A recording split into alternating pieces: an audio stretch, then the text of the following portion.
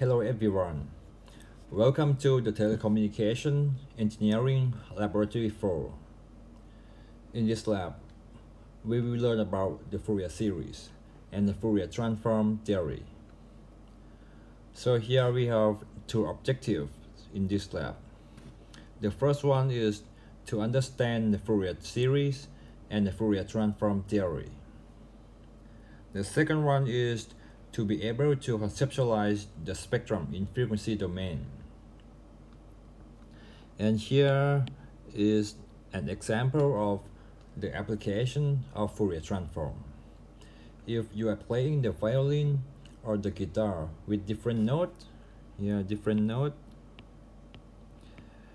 will be able to notice the difference between each note only by different sounds, right?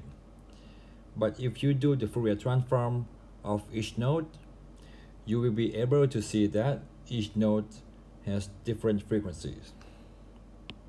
Each note has different frequencies. So in this lab, we will be doing the Fourier transform of the signal in order to see their frequency spectrum.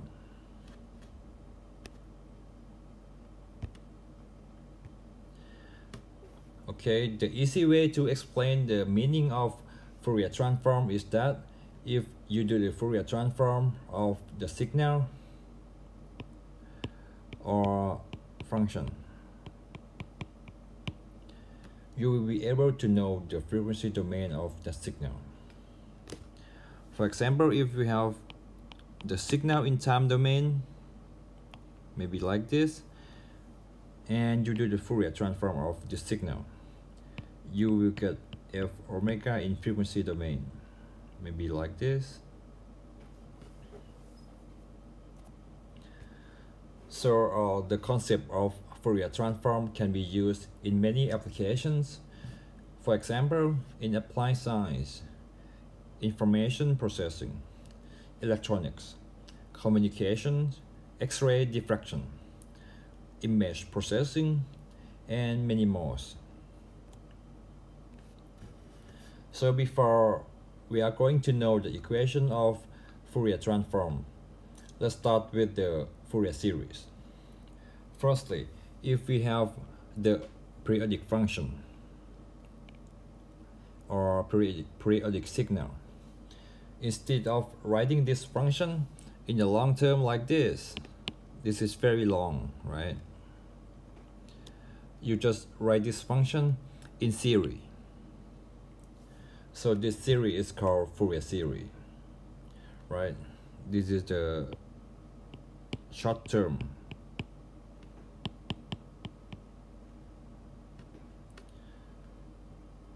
of this function. So A0, AN, BN are the Fourier coefficients in which you can see the equation in the lab sheet.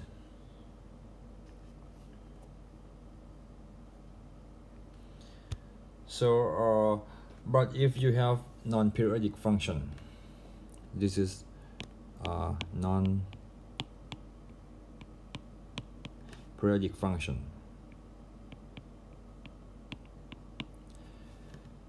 You can know the Fourier transform of the ft, non-periodic function here, by an integral of ft multiplied by e to the power of minus j omega t dt. This is the Fourier transform. We write it as f omega. Okay, and again you have the signal in time domain ft.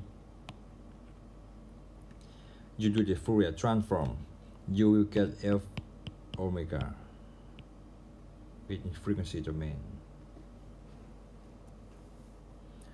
Okay, for example, if you have cosine function and you want to see the spectrum of cosine function, you just do the Fourier transform of it.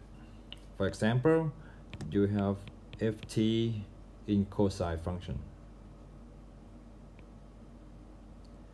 Do the Fourier transform of this function, you will get f omega.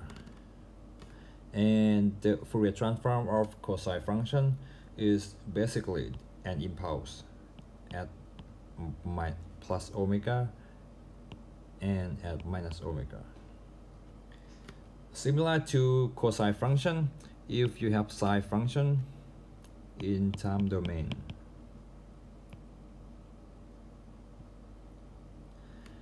and you want to see the spectrum of sine function,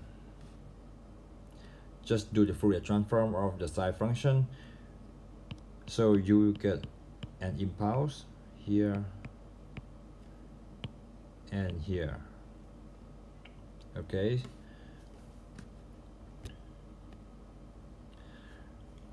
Another example is if we do the Fourier transform of the rectangular pulse like this. Fourier transform.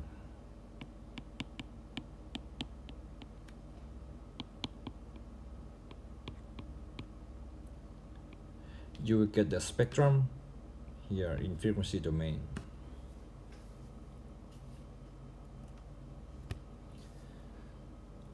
If we have the signal in time domain, which contains two frequency components, this one in time domain ft, and you have two frequency. This is first frequency and this is the second frequency, and you do the Fourier transform.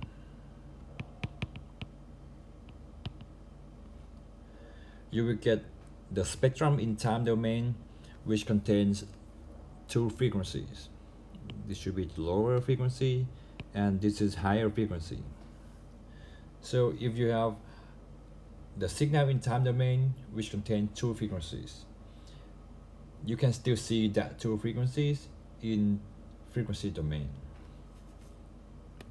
Okay, so let's move on to the experiment part. In experiment 1, construct the circuit according to the block diagram shown in figure 1. The input of this experiment is 2 kHz sine wave message and 100 kHz sine wave carrier.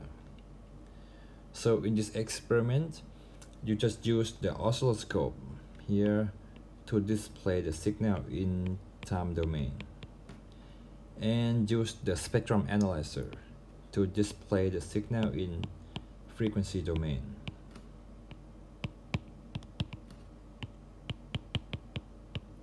Very easy, right? So in experiment 2, construct the circuit according to the block diagram shown in figure 2a and 2b by adding an amplifier module here to the circuit you previously used in experiment 1, and then adjust the tunable here of the amplifier. Adjust the tunable here, right and left, and then see what happened in time domain and what happened in frequency domain. Okay,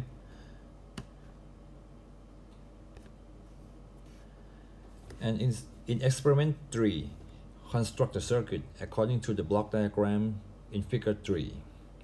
This is similar to experiment 2, but the input is changed from sine wave to square wave. Oh no, square wave. Okay, and then use the oscilloscope to display the signal in time domain and the spectrum analyzer to display the signal in frequency domain. So this is similar to experiment 2. You just adjust the gain of low pass filter here and see what happened in time domain and what happened in frequency domain. Okay, in experiment 4, construct the circuit according to the block diagram shown in figure 4. In this experiment, you just use the TTL as an input. TTL is basically the digital clock like this. So pass the TTL to the low pass filter and display the signal in time domain and in frequency domain. And in this experiment, you just adjust the tune of the low pass filter and see what happened in time domain and what happened in frequency domain. Okay, you have to also calculate the power of the pulse you get in frequency domain. In this experiment, it is suggested to use norm rank here in the low pass filter, so don't use wide range. And the gain of the low pass filter should be at the half scale, here half scale.